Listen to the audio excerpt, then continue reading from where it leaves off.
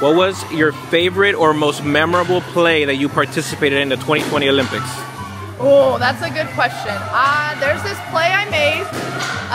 It was in the 5-6 hole. Actually, our third baseman made it.